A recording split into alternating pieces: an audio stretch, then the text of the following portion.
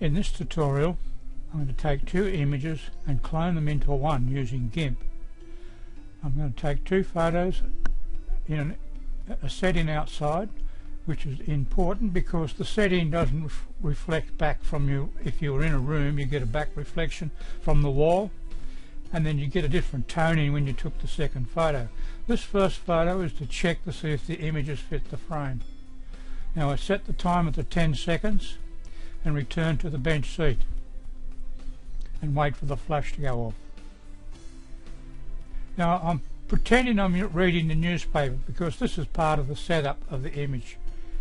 I wait for the flash to go off, and then I return to the camera and reset the timer. And that's photo number one.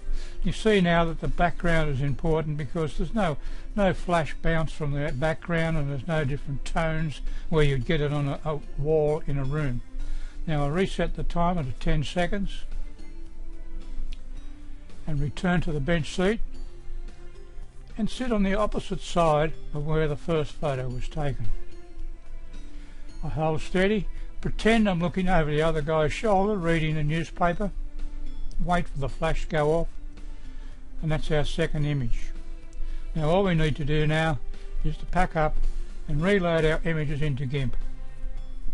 Now that we have our two images, we need to load them into Gimp. The first one you open as normal, click on open, and they're on the desktop, so make it easy to find. This Pix number one, we click on Pix number one and open, and it opens it up in Gimp. The next one we open as a layer. We click on open as a layer,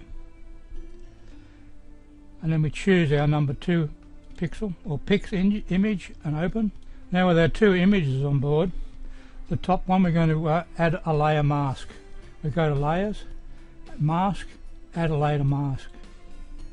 Needs to be full wide opacity.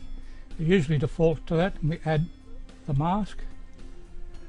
Now over on the side here you'll notice that one's black. That means it's not active. Now I've clicked on it, it's become a white border. That indicates that it's fully active. We need the layer mask active, so we click on that one. You can't see the white border, but the black is placed back onto the other image. Now that we're in there, we go to our paintbrush.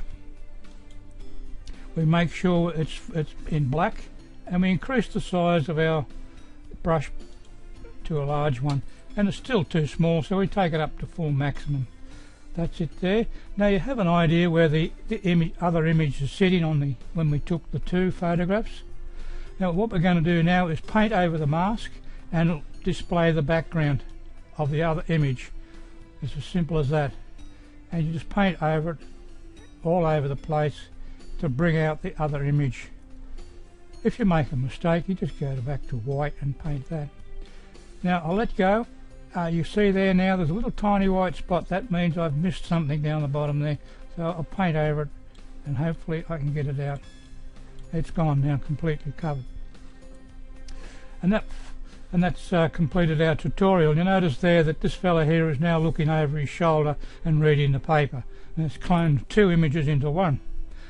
When I stated that you need a tripod, well, I'll just enlarge this image and decrease the size of my brush.